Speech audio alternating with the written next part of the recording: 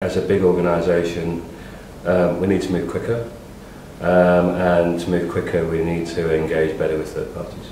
One of the things that we know that we can't do is solve all our problems ourselves. So working with companies like The Bakery to try and help us to connect to people that have really brilliant innovation that solves some of the problems that we have already built, such that we can connect into them, really quick speed to market, and see whether they will help deliver some real value to our customers. Think about what we've done in the past. We've spent 2 million, 5 million, 10 million behind one campaign. If you get that wrong, you're pretty screwed up, right? That's a lot of money to be stuffing around with. And we say we reward failure, but the reality is if you screw up with £10 million, you've screwed up with £10 million. What we need to do is we need to celebrate failure, but we need to celebrate it in a context that's affordable.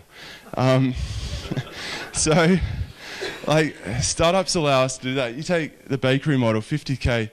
Hopefully it works, but if it doesn't work, it's 50K. I mean, we spent a lot more money than that on you guys.